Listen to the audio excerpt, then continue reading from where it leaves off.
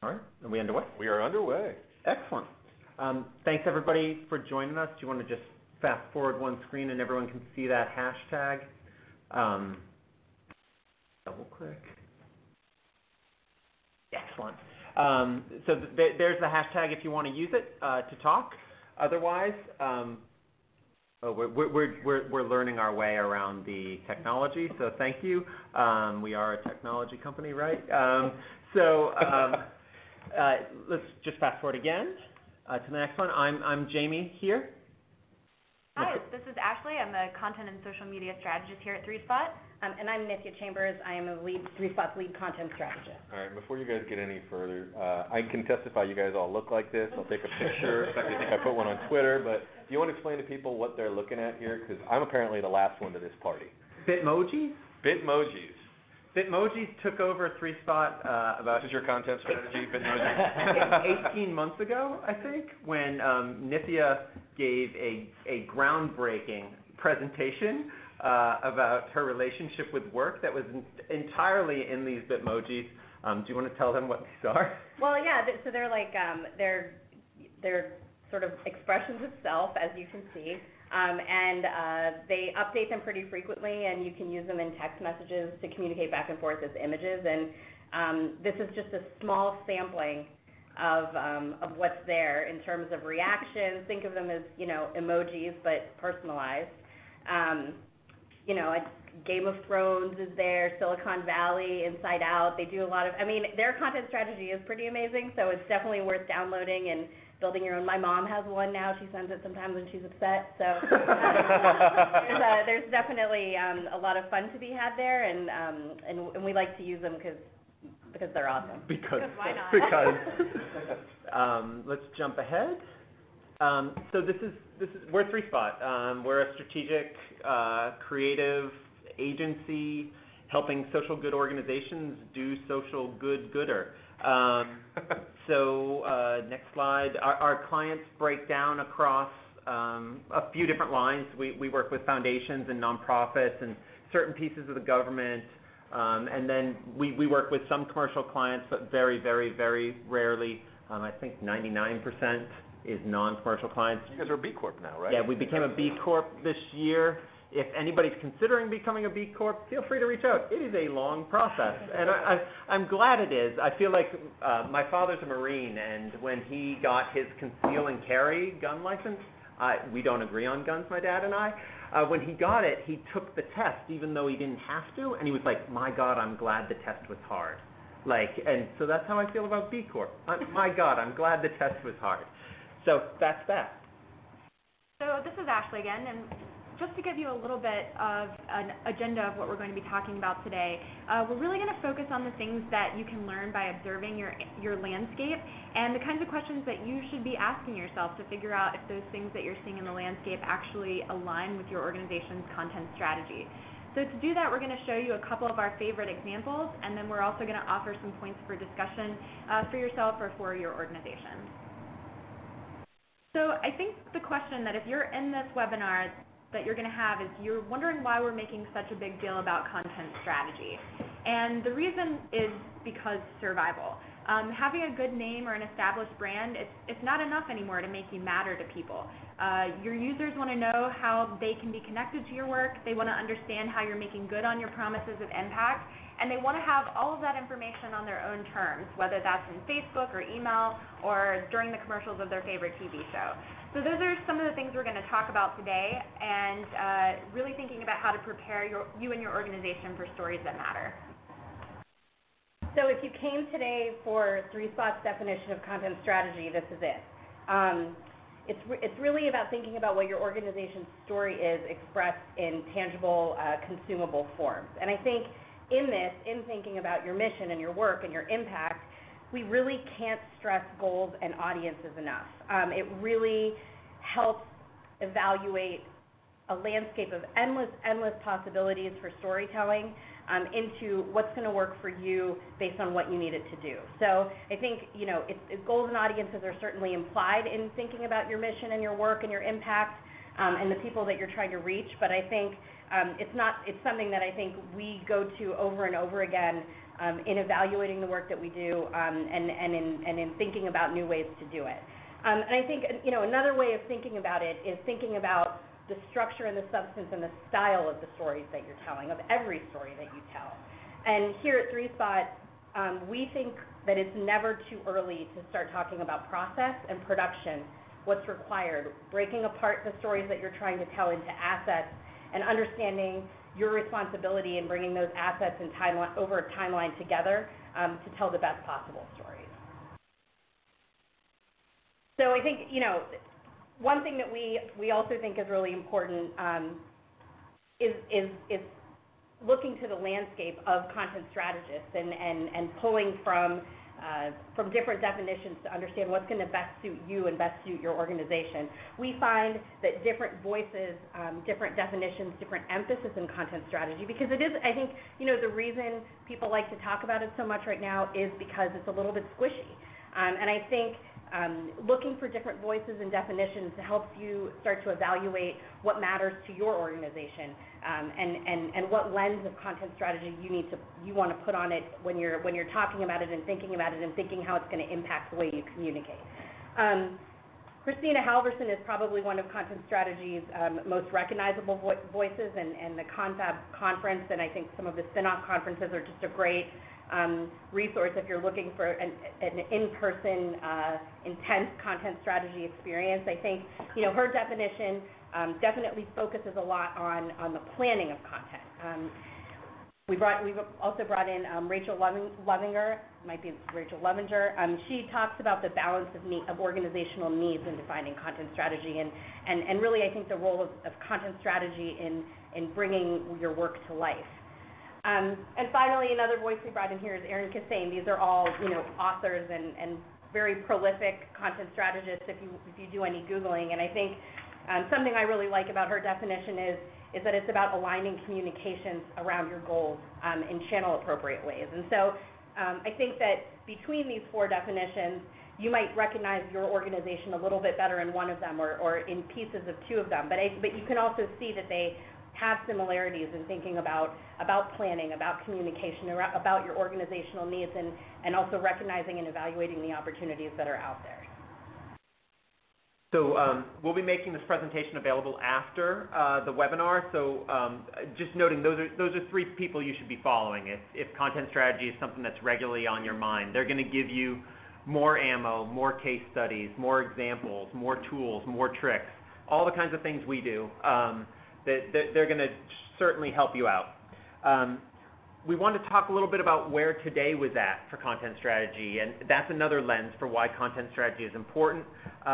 The fact of the matter, this picture is only slightly different than it was 5 years ago, and probably only slightly differenter than it was 5 years before that. The fact of the matter is that your opportunities for storytelling have always been endless, and we feel how much more opportunity there is with every passing week, every passing month. You have a new stakeholder within your organization saying, hey, I saw this thing the New York Times did with Google Cardboard. Should we be doing that? Or you have this other person saying, hey, I saw this great thing on Snapchat. Is that right for our organization? And 5 years ago it was like, oh, have you heard of Second Life? And so like I was in that conversation. That was said to me. But this will continue to be the case. And Nithya was talking earlier about goals. Goals are all about helping you as often the one-man army or one-person army against that onslaught of questions and can we do? Your goals that imbue throughout your content strategy is what's going to help you make those yes and no decisions as you look at this huge landscape that's available to all your communications opportunities. And I think one of the things that is going to help you make some of those decisions is data. I think that's one of the great things about this moment in time is that there's like an endless amount of data.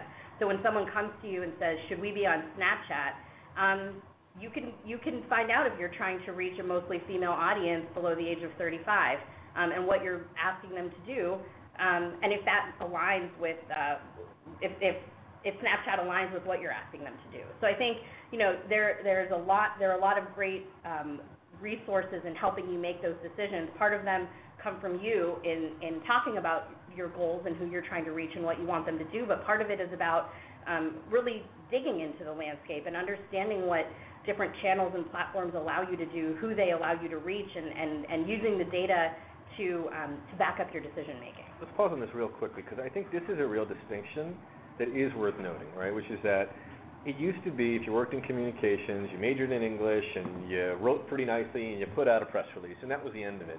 And increasingly, there's a real rigor and science, and God forbid me for saying this, occasionally some math involved, right? You know, it's the old Chevy Chase line, I was told there would be no math. But in fact, it actually is helping us become a little bit more precise and effective.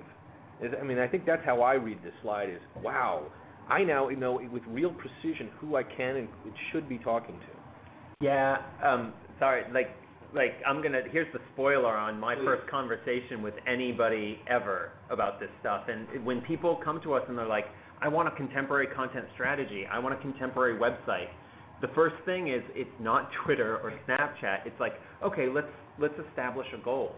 And like, we've worked with a lot of people in this space. We understand how hard a question that is. I mean, it's one thing to establish a goal, we're going to end hunger in this country or that country, or establish a goal like we're going to get health care for Americans.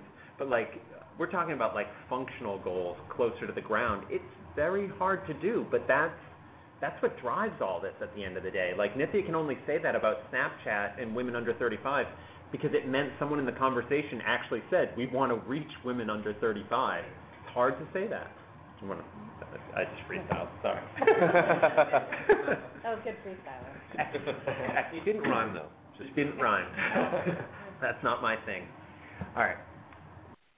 Cool. And so I think, you know, the other thing that you'll probably hear from us in ways over and over again through this is approaches into content strategy vary too. I think I have a media background, and so one of the things that I think about a lot is the process that's required to create things, backing the process into assets, and the assets in the process required to get the assets, and then thinking about the timeline and the pieces that move that are in place in order to accomplish the story that you're trying to tell. And I think for me, the good stuff is never by accident. It's always well planned and well timed and strategically thought out. And so I think, you know, that's always the lens that I take to kind of backtrack content possibility is the process that's required to accomplish it.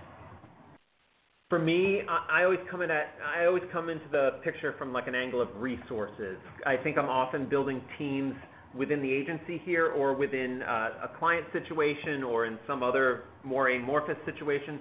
So for me, I'm always looking at what's the staff required to get it done. What are the resources we need? Maybe that's pictures or video or text or whatever. What's the budget if I need more assets or more staff?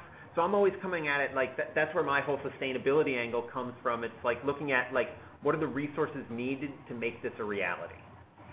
And I think for me, a lot of it starts with the audience. I come from a nonprofit space where we don't always have money or resources to do the most razzle-dazzle things. So it's about connecting directly with my audience, finding out what's going to motivate and move them, and really working to gather those resources to move the needle on that engagement. So I think we want to talk a little bit about the landscape, and these are going to come in the form of some case studies of things that we found in this space that were sort of compelling to us. And we spend a lot of time looking at what's out there and what's available and how people are experimenting with platforms and content types to tell different and interesting stories. And the truth is, you should be paying attention too. And so you're going to look at MoMA, you're going to see that they're on Snapchat, and they're doing really fun and cool things. But then it's the moment where you evaluate that against what you know to be true for your organization, and you weigh it against your priorities and your resources, and you decide if this is the right approach for you. So even if you admire what someone's doing, and we're going to show these examples of things people have been doing that we really admire, it's about making this right-sized for you and your organization and evaluating where it fits into your content strategy. And I think a lot of times we use a lot of these like micro moments in the landscape because, you know, we walk into a lot of engagements with people that say, you know, in our very early kind of conversation and discovery phase, the president of our board forwarded me this interactive map and says that he wants us to do more things like this. That's never happened. Snowfall. How can we do Snowfall. And I think when we bring these landscape moments to the table in a lot of our engagements, we see them as opportunities to pause and evaluate and brainstorm and critique. It's not necessarily about that you should be building the next snowfall, but it's about teaching your organization how to evaluate what opportunities are right for you. Can we just, as a point of order here, snowfall I think is known to all of us. My guess is, if I asked everybody to raise their hands, most of the crowd would too, but real briefly, snowfall was sort of a groundbreaking piece of multimedia, long-form journalism by the New York Times. It focused on a horrible disaster at a ski hill outside of Seattle, if I'm not mistaken. And I believe it's probably still up online. It was, I think, perhaps the most viewed thing on the Times, maybe for more than 1 year. Yeah. And when you get asked if you can do that, you can always point out that they had a team of, I think, 75 people. 75 people. That digital team at that time. That's a lot of planning. Yeah. So, like, when you're fighting for that one extra resource in communications, you can just say, well, if I have 75 people, you can have snowfall. Right. And we're going to talk a little bit about that. Resources are really crucial. We're going to see that we've had the luxury of rehearsing, so I've seen a little of this, but we're going to talk about that in just a minute, right? If you're in this webinar, it's because you have a hand-on content strategy for your organization, and that means there's a moment for you to be the first line of defense against big ideas and also the biggest cheerleader for small ideas that have potential. So figure out what your parameters are for assessing those moments. So one of the first case studies we want to talk about, and the lesson behind it, is the idea that you need to really empower your people and train them appropriately. So the first case study is from a couple weeks ago, actually. I love this story. It's a good one. In March, BART, which is San Francisco's train system, suffered a pretty serious technical meltdown, and it closed an entire section of tracks. So if you can imagine, their poor social media manager was just fielding complaints and frustrations from their riders right and left. And like any good social media manager, he monitored the incoming messages and they discussed a response plan with their team. Now, while the other members of his team went to go talk to more traditional news sources about the event, the television and having their media channels and phone numbers set up, Taylor, their social media manager, actually swung into action as their digital spokesperson. He paused the automated tweets that were typically pushed out from their Twitter feed, and then for 57 tweets, instead of offering just abject apologies to writers, he actually offered information. He educated users on the causes of the disrepair, and he addressed the reality that their crumbling infrastructure needed funding and attention. It wasn't necessarily a political moment of advocacy, but just really providing users with information about why the system was failing and what they could do about it. And just let's pause here. So from a systemic perspective, what's really interesting to me when we were talking about this was, if you live as we do in Washington, the phrase press secretary means something. You're on the record. You're typically somewhere between a wonk and a comms expert, right? And when you say something, you are speaking on behalf of your boss or the organization that you represent. What's extraordinary here is that the folks at BART, their Twitter channel, at least for a little while, became an active voice, and they acted like a press secretary. What that really means to me is this wasn't being done in an ad hoc manner.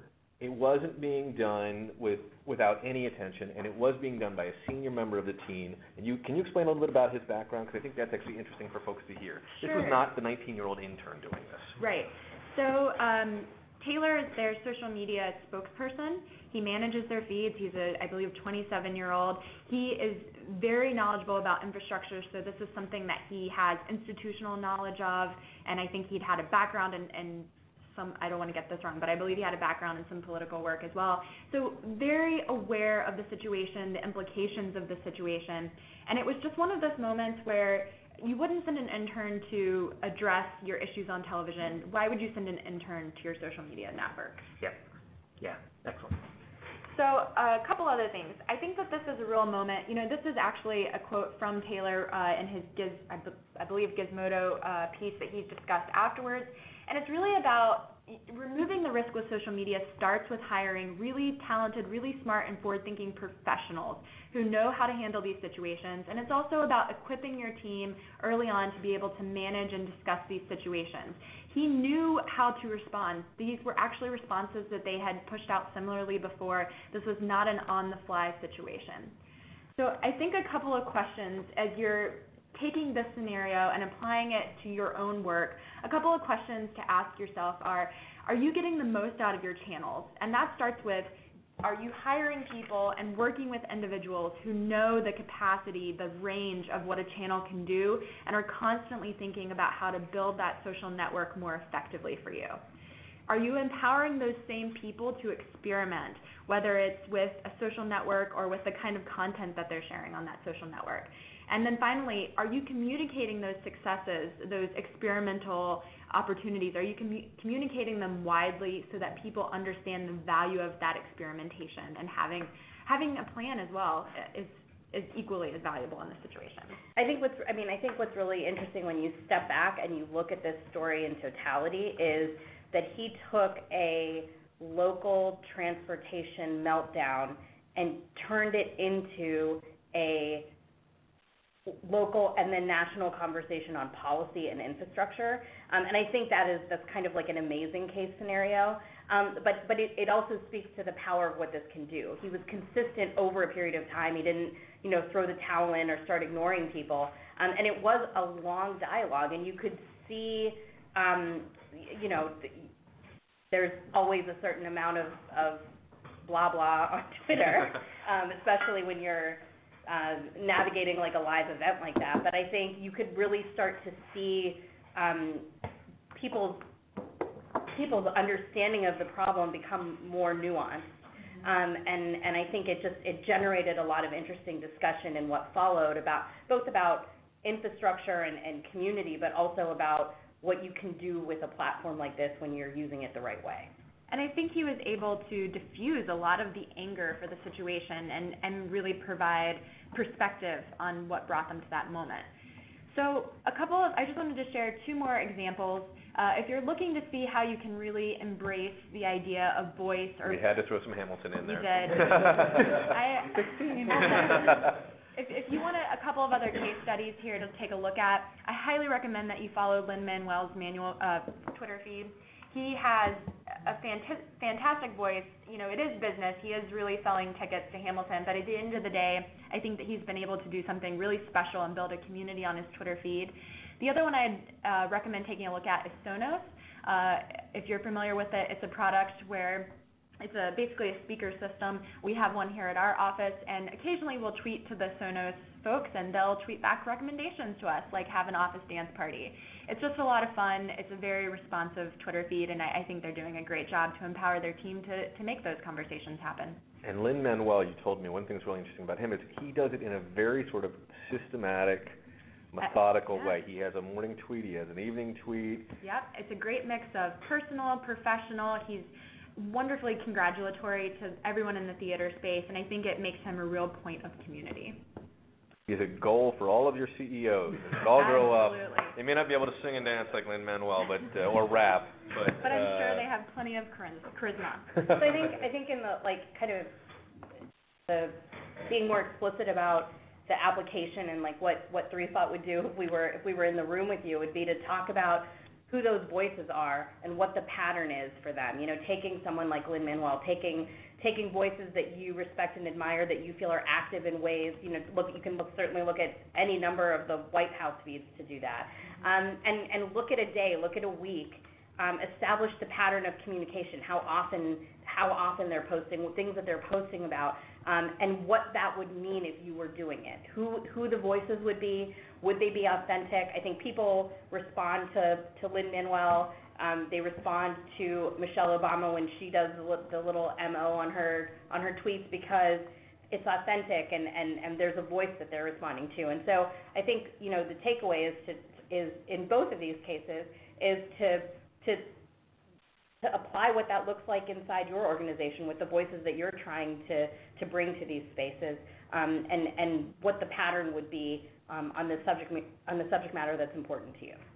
People, not programs. Yep. All right, next up, we talked about this a little bit. We did a workshop at ComNet back in San Diego. We talked about bottlenecks a little bit, and I think that's a big part of content strategy is just how many roadblocks you will face as your organization evolves, as your opportunities evolve. So let's take a look at an extreme case of identifying a bottleneck and removing it. I don't know if you've seen the National Geographic's little Twitter feed, but it is not little at all. It's massive, and their follower numbers are incredible. The response to their photos is incredible. I can't wait to see a year or 2 years from now the surveys they'll do, and when they'll start to see that people's first interaction with National Geographic has now been Instagram rather than Bieber. Yeah. Right. Oh, wait. Yes. Yes. I mean, for me, the first interaction from Nat Geo was that hologram skull on the cover that year that was like groundbreaking. But now in the next generation, it's going to be Instagram, and what they did here, which if we've all run publications of one stripe or another, Nat Geo was about sending amazing photographers, so asset one that we're going to leverage. We have the best photographers going and everybody wants them. It used to be they would send them to amazing places and they would take rolls and rolls of film and then an editor would pick one. And that would go in the magazine, or they'd pick 5 or 10 or 12 in a spread. When it came to the Instagram, no longer a magazine, they got rid of the editors. And I think it's hard to fathom how much of an organizational change that was, whether it was something they realized at the moment was so massive, or it's something they just look back and are like, oh my God, we did that. But when we had, at ComNet DC, we had their VP of social media, Rajiv Moody, come talk to us about this, and he just couldn't stress enough the idea of find the places on social media where you can let go of control, and back to what Ashley was talking about a moment ago, and enter into the conversation. And he talked about it in this case with all these photographers, but I think there's a lot of other places that you can take a look at it as well. They're getting so much amazing data. I won't even talk about the data side of this, and he did this whole thing about like which photo do you think was the most popular, and they've broken down all the attributes. Can you forward one slide? But I will note, one of Nithya's black magics is that she can go into any chaotic situation and show you that it was totally planned. Like when you hear from them on what popular photos are, you're like, oh my God, you've broken this down. You've got me pegged. But when he said to let go of control, I felt an entire room of ComNet DC attendees shudder. And I appreciate that shudder. I really do. So the lesson I want to take from the Nat Geo case, though, is really to look at your pipeline. When we talk about content strategy pipeline, it's always these stages: ideation, creation, editing, production, distribution, measurement. Those might happen in one meeting. Those might happen in successive meetings. Look at that string for your organization and figure out where it's slowing down. And then figure out how can you get creative to make that slowdown moot. Like literally moot. You're not going to overcome it. You're going to make it obsolete. So does that mean that you need a new meeting that you're not having? Does that mean giving up control in one way or another? Does that mean bringing in more participants into your content machine? And I think that's the last big question for any organization is what would make content a team sport? I think back at San Diego, we had that CEO keynote for the first time. And I think that was make content a team sport starting at the top. And that we're right on with that. But I think when you look at your whole organization, how can you get more people involved in content, and what does that mean? It means some tough things like culture shift, right? Everyone's a communicator in this new era. It is a culture shift, and it means giving up some of your own special thoughts, teaching your colleagues how to be more like you when it comes to communicating.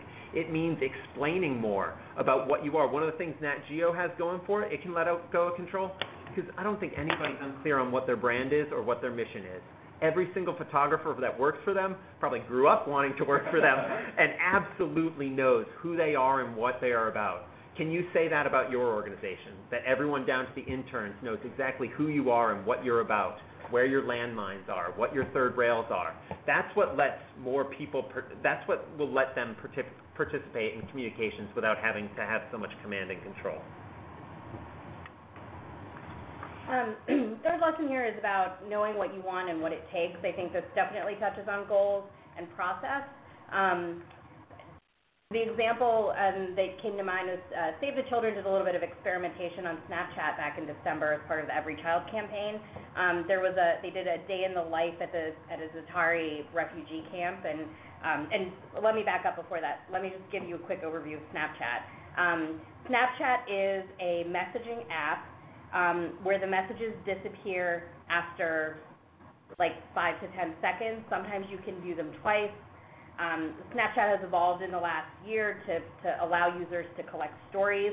It's fun, it's ephemeral, it's no pressure, it's primarily photo and video, so you can really get immersive with your photos, and it's a lot of fun. You know, it's like painting over photos with your finger, and it's a very light, it's light and easy for users. They also have 20 million users daily. Facebook tried. Stop. 20 million people are following Save the Children on Snapchat. No, Snapchat users. Snapchat users. Snapchat is 20 Platform. That'd be awesome. That'd be like mission accomplished. Wow. Sorry about that. Good clarification. I think the reason I say this is because I think people are excited about Snapchat. They hear a lot about Snapchat, but they don't exactly know why. The reason I think a lot of brands are excited about Snapchat is because it's 20 million users daily. Most of them are under 35. Half of them are under 25. And it's an exciting market, and it's an exciting market to think about the potential of as it grows and as the product grows. Let's just pause here, just to put this in context. Facebook, as one of my good friends has said, has eaten the internet, right? They crossed the threshold of 1 billion unique users back in September of last year. Yep. And it's now, what is it, 60? You guys know this, but 60% of every interaction on a mobile device is on Facebook property. It's WhatsApp, Instagram, or Facebook. Yep. Yeah. Wow, that's amazing. Yep. But their billion is over a month. They're billions over a month, it's not every day. Yeah. All right, don't make me do the math. No, no math. There would be no math. But I think what's really exciting about this is and I don't want to speak for Save the Children, but I think what was exciting about this to see is they had a campaign, they had a team going to a refugee camp, and they were trying to bring attention to a situation and a cause, and they did it in a way with no expectation of polish. That allowed them to tell the story where they were on the ground, and I think the roughness of the video, and I think this is where, if you can certainly Google it, and we can add a link when we distribute the case study. It feels rough in a way that it wouldn't feel the same on Facebook when you see it on Snapchat, and I think there is something in that when you think about what the authentic experience is of these different channels and what you can deliver through it. I think, Snapchat is certainly an extreme, and I bring it up partly because we've started to hear it with our clients. Should we be on Snapchat? And usually in the same paragraph of discussing millennials in a blue sky way. And I think it's always important to be on the edge of where these things are, to understand what's attractive about them, and to also be able to say, this isn't right for us. I think that this isn't right for us is really important, and I think you can find that through your own research, by picking up the phone. I think ComNet provides a lot of really great resources to reach out into your community to find out who else is trying these things, what they've learned, why it worked for them or didn't, and roadblocks that you should recognize along the way, that maybe you're not thinking about now, but they know because they've come to the other side of it. So I don't know, Sean, if you wanted to add anything there. No, I think that's right. I think whenever you're trying to build anything, the good news is you don't have to go it alone, at least with regard to the network, right? I could do a shameless plug here for what Tristan's building right now, which is a whole new way for members to get together, but we'll hold that for a little bit later. But we have some exciting stuff to share with you soon. And let me just throw in really quick before you go, because there is a cutting room floor for this presentation, and Anybody that's worked with me knows that I like to talk about emotion in work, and I like to make people cry in meetings in a good way, and I like to cry a lot at work. So one thing I'll also say about this here, and I don't know how many people have seen these conversations, but they are happening, and they're happening in the commercial community, and they're going to cross over to us really soon, is how to solve the problem of vertical video. And whenever you look at your own usage on your cell phone and see how much more intimate and emotional vertical video feels, how much more engaged and involved you are, more like you're on FaceTime than when you turn your phone sideways and watch something that was made by Hollywood. Just look at that in your own life and then think about, like, well, what would that be in our organization? When is our moment to be that emotional and that intimate and that up close with an audience member? Because everything we're doing, that your causes are doing, that your organizations are doing, it's serious emotional stuff. And we may take a step back and talk programmatically and strategically and at high levels and with global statistics, but like look at things like this from that lens too. Like how do we bring back the emotion to our work? Sorry, I wanted to take a tangent. No, it's okay. Questions to ask, I think, how does a channel, uniquely deliver to a valued audience? And I think that it's okay to contain this as an experiment. And I think it doesn't necessarily need to be the next thing that you do forever, but containing an experiment, putting some guardrails on it, talking about what the goals are of the experiment, and then being willing to kind of report out transparently whether or not it worked, can go a long way within an organization. And also understanding the assets and resources that are going to be needed for true impact. How are you measuring that impact? How are you talking about it? What about the experiment will let you know if you're on the right track to realizing that? So I think, for us, we've talked a little bit about how we've evaluated this already, but I think when we took a step back, the questions to ask brought us to this. And one thing I just want to add here, I really encourage people to have the guts to be able to sunset a social network or a project that isn't working for you. If you still have a Google Plus page and you never update it, you should really evaluate your strategy there.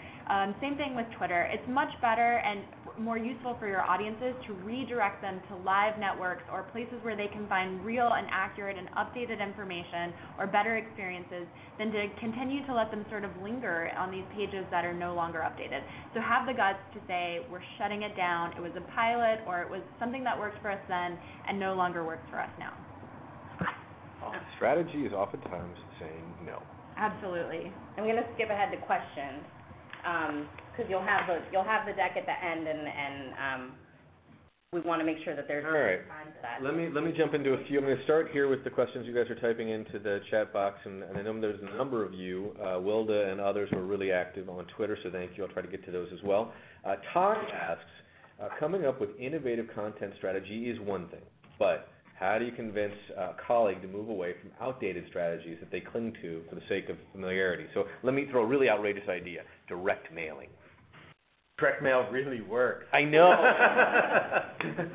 So don't convince them away from things that work. Call at dinner too. I love that.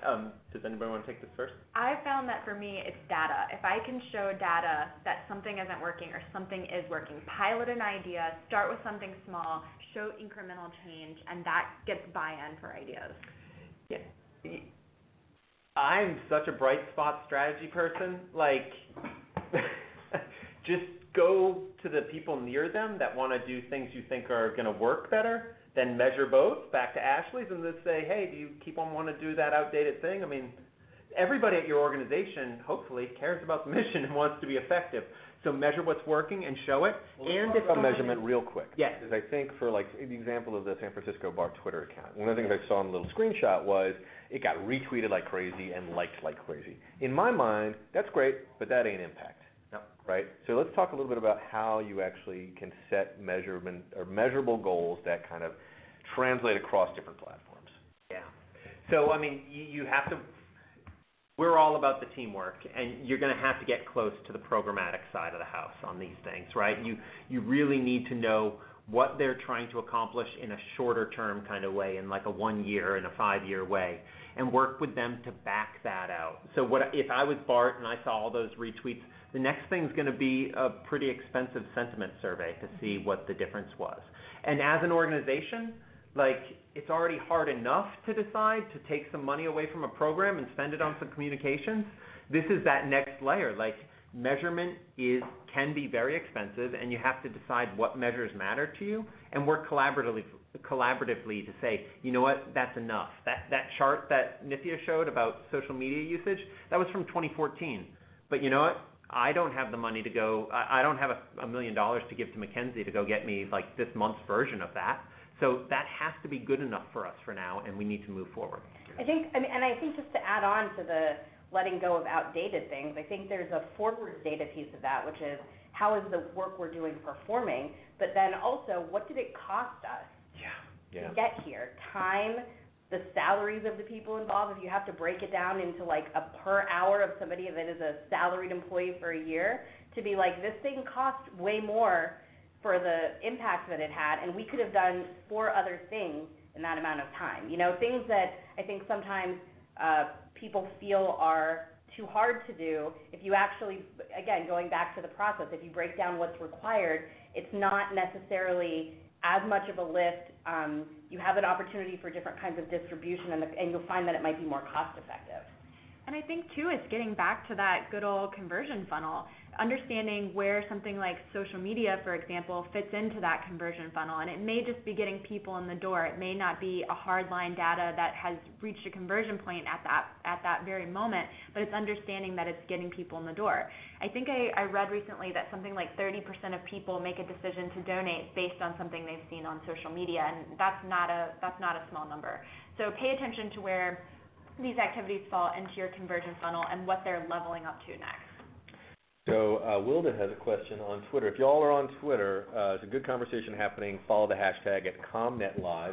Her question is, what if our org's work isn't always very visual, but we're desperately trying to reach young people who, and I'm going to interpret this for Wilda, are very visual and like to see stuff on the web that comes with pictures and videos and the occasional GIF. Am I pronouncing that right, or GIF? Oh. Dude, we can settle this right now. Is it GIF or GIF? GIF.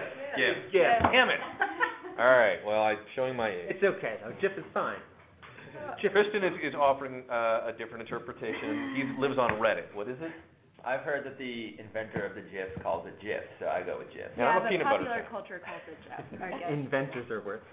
I think a good thing here is to consider, to answer your question, I think a thought to consider, maybe your day-to-day is not very visual, but maybe your outcomes are. Great infographics go a long way as well. So take some piece of data that you might have and figure out a way to translate that visually.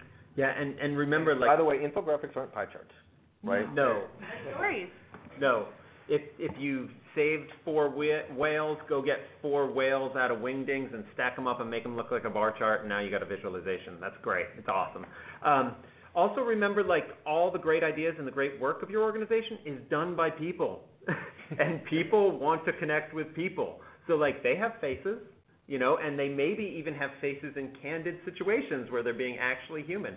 So, like, I think those visuals are available to you. I think that kind of reality of your organization can be powerful.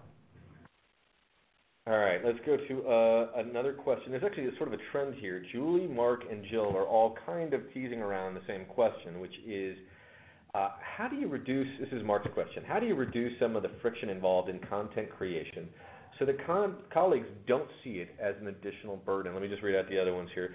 So Jill's question is, how do we get people thinking about communications and content strategy way upstream when the products are being created? This is the sticky wicket for almost everybody, right? The thing is done and you bring it to comms and say, now put it in the front page of the New York Times or make it go viral, or God knows what the other outcomes people are looking for. How do you do that? Yeah. Do you have an answer? I can go for the first one first. That's the easier one. You know, you got to bring your colleagues into understanding what's going on from a communications standpoint, so they understand the value of this to their work. Because once again, they work at Earth Justice or the World Wildlife Fund or EDF because they are trying to accomplish a mission. You don't accidentally end up being the head of a program at one of these organizations, like, because you were in the right room at the right time. You actually care about the mission. And the tough job is then for you as the communicator to bring them into understanding how this is part of that equation for what we did at a very old and well-established think tank to get more content contribution out of the staff was to bring them onto social media at a time when the organization didn't know if they should be on Twitter. We put together a training deck to show a group of scholars how at a half hour a day or an hour a day they could start getting involved in Twitter. It sounds almost like for the price of a cup of coffee. You can, and in doing so, well, the great thing about social media is it's a two-way platform. So they like unknowingly were thrust into a world of speaking and listening. And that just I think that really brought content home for them and helped to make a much more collaborative pool. And then you just kind of graduate them up from it. Does really require, in many cases, a culture shift, right? Or an intentional, as you're building something, building the culture piece at the start. Really getting people to understand that piece. And I also think, like, before it becomes the way that we're going to do things forever and always, it can be a content experiment with a friendly face, and it can be one person. And again, it's saying, hey, you're on the programmatic side.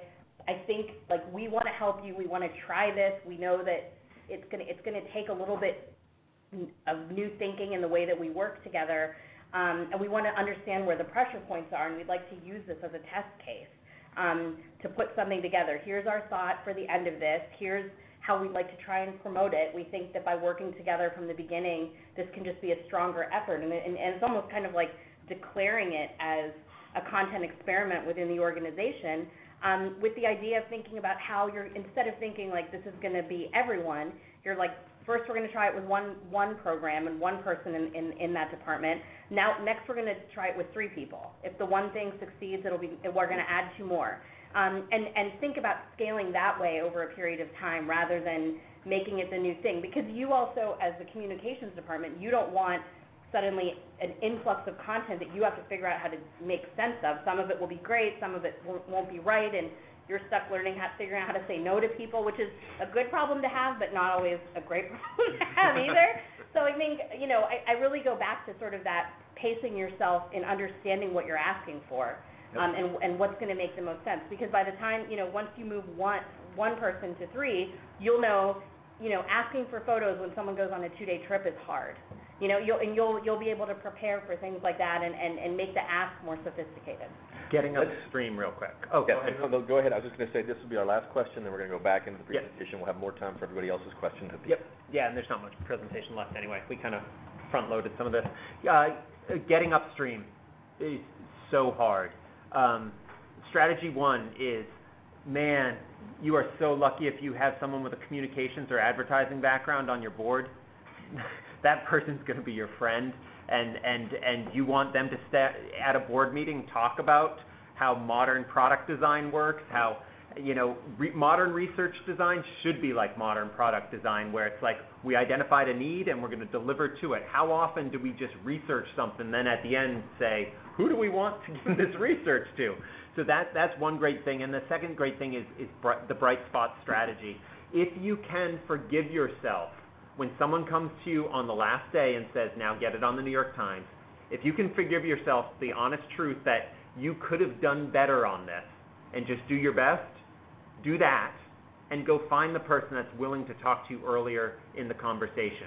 Again, it's not about doing it with everybody in the organization. Do it with one person and then tell that story about how you sat at the beginning of the research's formation and how a decision was made that was comm-driven that made the research more impactful. Look out for those. I call this the drug dealer strategy. You just have to get one person hooked. Absolutely. What we talk about, in our Pulitzer Award-winning blurb for this webinar, we talked about the fact that content strategy is local. And that's what the Bright Spot strategy is. You're making a case study within your building. You're disarming anybody's ability to say, but that was this brand, or this was that content, or that was that news item. You're going to disarm that by doing great work with one colleague and then telling that story. And those will become your best evangelists. Program people or policy folks or whomever they may be, field workers who see the light, will be the folks that folks will come up to and say, how did you get that? And when they tell them, the comms team helped me, you will find new friends fairly quickly. That's been my experience anyway. Absolutely. In other lives. Let's move on to the next slide if we can. Okay. Oh, okay, cool. This lesson's funny. Be ready to be successful. Let's jump to the next. This is about nimbleness. This is about being, what shape you are in as an organization. We are very fortunate at Threespot to work with a lot of great organizations, and I remember when the Oliver Show started, we were keeping a score on how many episodes had our clients in it. And I think at the first 3 or the first 5 or the first 6, our clients kept on showing up in the show. And of course, John Oliver is really just like the proliferation of the Daily Show and what that's done for our space. But if you flip forward a little, these are opportunities where somebody like HBO or Comedy Central or somebody else has spent more money than you have a year in making 20 minutes of storytelling about your issue. And maybe they didn't get everything right, and maybe it's not the tone of your organization, but just saying, hey, yeah, did you see that thing? It was on our issue. Like, that last one I just put up, he spent 20 minutes on standardized testing. Like, that's amazing. And there's an organization out there that's been good. Yeah, that's been struggling to get people to care about the issue. And his team 2 months before the show was like, let's do standardized testing, and then they did it, and they brought their talent to bear. But the question is, like, are you sharing internally when these things happen? I can't tell you how many times I walk into an organization on a Thursday and say, hey, did you hear on StoryCorps? It was your issue. That StoryCorps, it was one of the people with the disease you work on. Did you hear that? And everybody I hear says no. And I usually assume by the fifth person would say, yeah, the first person talked to you this morning and they told me about it. Like, in your organization, are you internally communicating when your issue is coming up in a way that's fluid and you're able to tackle? The next thing is, I also think, I hope that, if you're listening to this, that you already have a crisis plan in place. You know how your organization will react when something bad goes down. But I sure hope that you have an opportunity plan in place as well, in case Beyonce decides tomorrow that your cause is her thing. So come up with an opportunity plan and how you'll actually get together and use this as an opportunity for your organization. Yeah. I also think the idea of content curation is an interesting way to test the waters with both your audience and maybe internal stakeholders that feel nervous about pushing on the edges of your brand with humor or edginess. But it's a way for you to connect with your audience and show that you are aware of things that are happening out there, that you're on the pulse of pop culture, in a case like John Oliver, and maybe that you have a sense of humor. I mean, if that's something that you're looking to evolve, I think that, and I think that curation is a really easy way to do that internally, whether you're doing it through an email newsletter, whether you're doing it in social channels, whether it's part of your blog strategy to bring attention to some of those things and to say, hey, we don't usually talk this personally about our issue, but we tried it and there was more reaction to it than anything we posted in the last year. Maybe this is an opportunity for investment, and I think that's a way to get your feet wet in the shallow end before making it something bigger that's more of a lift on you. I'm going to come back to that last question here, but I wanted to show that this is perfect. And so and I want to put this up because now we have the spectrum of things that happened. The Seek Coalition actually worked directly with The Daily Show to do a segment, and then they're promoting it here, right? Or here's Pew speaking to the State of the Union address. Now, we all know when the State of the Union address is going to happen next year and the year after and the year after. It's a well-scheduled event. I put these up there to show that, reacting to John Oliver is the same as reacting to the State of the Union address. You just have a little less time to do it, But then again, it's a lot less cluttered. Whatever your State of the Union package is, get to work early because everyone's trying to get it, right? But it doesn't just have to be social media, yeah, right? Absolutely not. Yeah, not just social media. It could be, and it doesn't even need to be digital media. It could be an event you're having in response to it. It could be any kind of thing. I think the example I wanted that I couldn't dig up in time was that one you were pointing out about after the Formation Super Bowl event, and organizations started curating numerous voices that were speaking about in response to whether Beyonce was being political or not, and that whole conversation that was going on, they started scooping those up into curated blog posts. and curated newsletters and curated pieces of content, not saying that's my voice, that's my voice, that's my voice, but instead saying this is a conversation that matters and there's a lot of voices, and here, come check it out. Another good one, just Google this, is AARP's Oscar coverage. They plan weeks in advance for this event, and they're ready to be able to be responsive based on who wins the awards. And they're sending people back to their site with great stories, interviews that they've had with these folks. It really is a multi-channel event for them, and it's hugely successful. So definitely check out that case study too. The last question to ask yourself on all these things, though, and we've all had tastes of mainstream media like shining its little light on us for a moment, and our traffic literally exponentiates in a day, right? That we suddenly got 250,000 visitors in 4 hours because BuzzFeed did something or what have you.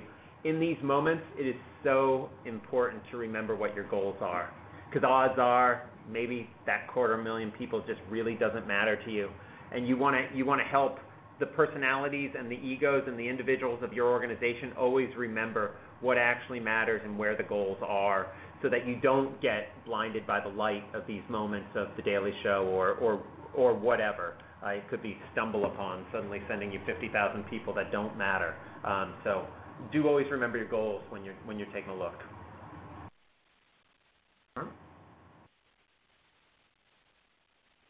Are we going back to questions? Are we all done, guys? We have some informal ones we can go, but I think you have a lot of questions. We do have a lot of questions. So Kira's got a great one. Can you share some examples, we're not going to do this with slides, but can you share some examples of how organizations successfully document content strategy? So I think Kira's asking, how do you tell me how to write it down? Where do I start? You know, if I was drawing the alphabet, I'd start with A, and I'd end up at Z. How do I plot this out on paper or on my laptop? So Jamie mentioned earlier that Nipia has this incredible chart that talks about the content strategy process, and that should be your template. Understanding who are the people that are involved with the ideation of an idea, the review and the approval of that idea, the editing and the production of that idea. And so understanding what that process looks like for your organization to go from having a content idea to having it be out there and shared with your community and measuring its impact. Understanding what each of those moments are, the people that are involved in it, and your goals attached to each of those phases too. And at a higher level, if your organization makes annual communications plans or marketing plans or anything that is like a strategy document, at the higher level, it looks exactly like that. All content strategy is just like everything else. It just tends to not name a channel in it because that's part of the arsenal. Instead of saying this is our plan for placing 5 op-eds by the end of the year, it's a little more amorphous than that because you don't really know always where the content's going to land at the end of the day.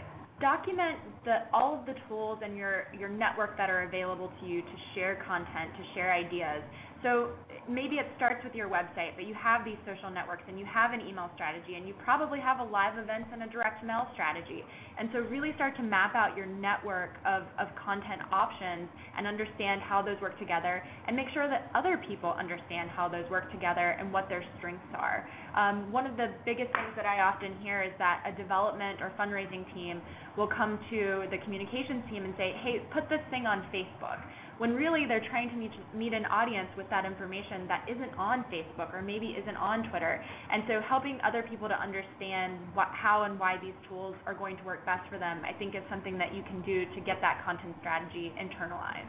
I think it's like a thing with content strategy attention in defining it for an organization that I always wrestle with is the idea of putting something in a PDF that no one is ever going to open again.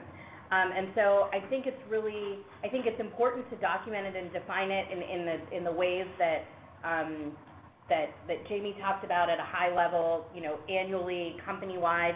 I think a nice extension of it is to bring it to like 3 to 5 goals that you're going to accomplish through content in the coming year, and then to make that a recurring part of a communications meeting or an editorial meeting, and really make sure that content strategy is getting regular love and care from you, alongside opportunities to be sharing and discussing landscape opportunities, new channels, what they might mean for your organization in line with those 3 to 5 goals. I think it's really important not to define content strategy and then walk it away. I think it's a living, breathing thing for your organization, your content is, and so those goals should become a structured part of the way you talk about your organization in both action and aspiration.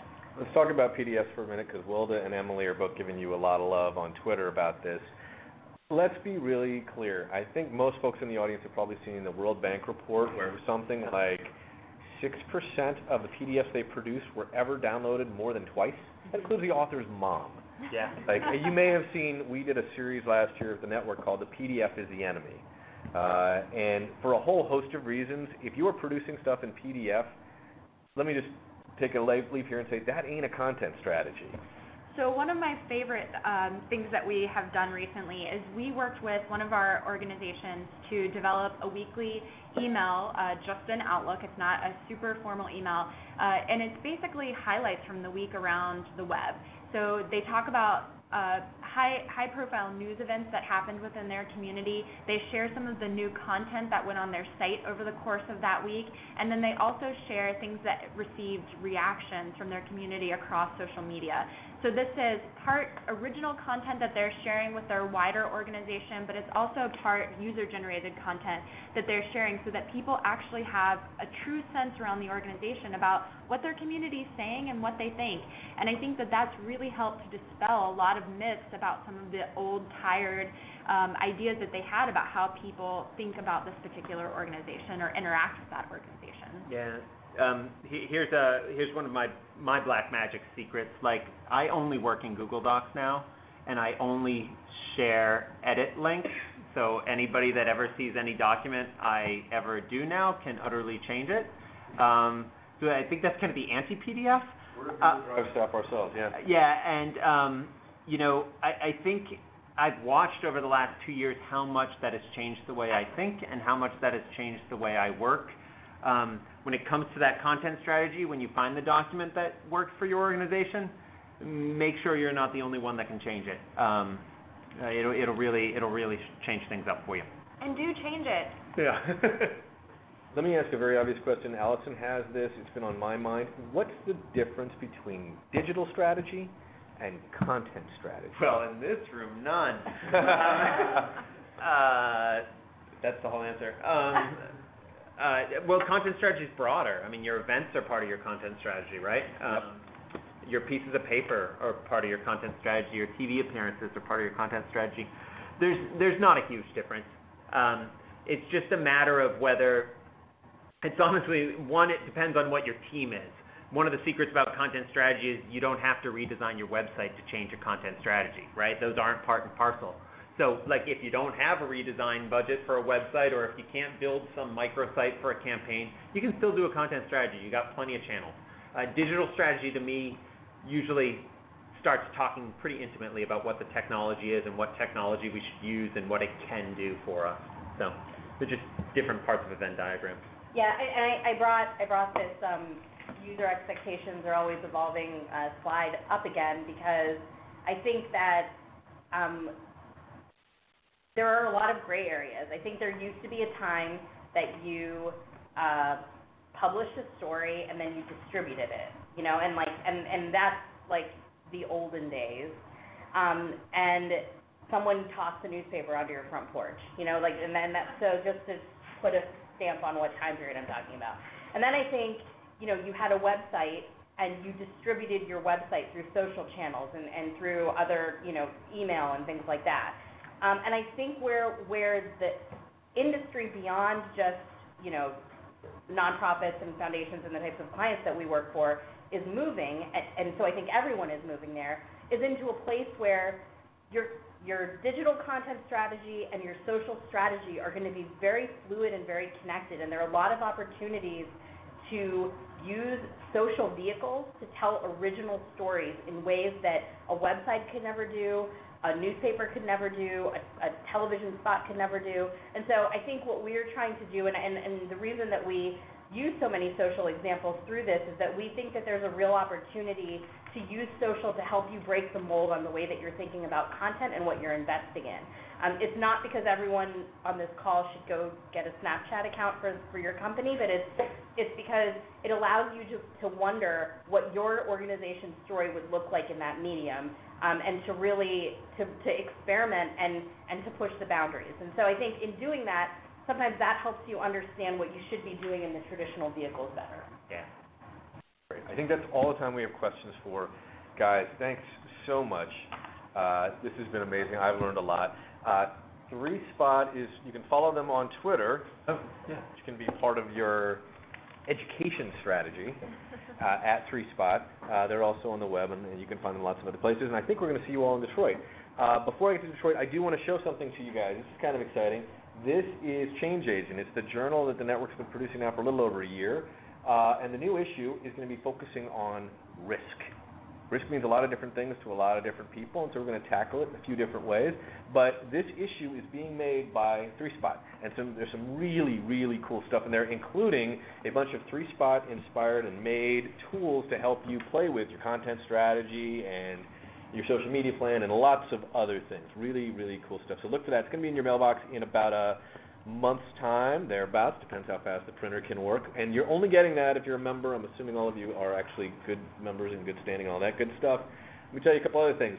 The conference is happening in September. You can see the dates. Oh, that's not the conference. That's the Case for Communications. The conference is happening. Here we go. September 28th through the 30th will be in Detroit. It's going to be absolutely amazing. I wish I could tell you who we have lined up, but suffice to say that news will be shared soon. Registration opens up on the 1st. We had over 110 people send in ideas for breakout sessions, so it's going to be a really big honor to be one of the final 12 that gets picked. But thanks to everybody who sent over some information. And then the final shameless plug I'm going to do is for this. This is the series of case studies that we've been doing and will continue to do with our friends over at Stanford Social Innovation Review. You've heard from the Skoll Foundation, from the Annie E. Casey Foundation. You're going to be hearing next week from Natural Resources Defense Council. Later on, we'll hear from the Clinton Foundation, from Surfrider, the Heinz Endowment, 350.org, lots of other folks. It's amazing, and hopefully these will be not only tell you what happened, but how it happened and the impact that it had, which I think we're all really excited to see, and will hopefully help you make the case to that board member, that CEO, that sticky wicket in your organization. It just doesn't quite get why communications is so damn crucial. Finally, Tristan and I are going to be sending you a survey that we will share with our good friends at Threespot about how much you enjoyed this amazing hour of your life. So please say nice things. Give us some good feedback if you would. You can answer some questions. You can also reply with some feedback, some open-ended questions there. That'll be in your inbox shortly along with the deck, and we will be posting, as is always our habit, within the next week or two, we will post this webinar in its entirety up on comnetwork.org. So thanks, everybody. Really appreciate you being with us. Be good, and we'll see you soon. Thanks all. Thanks.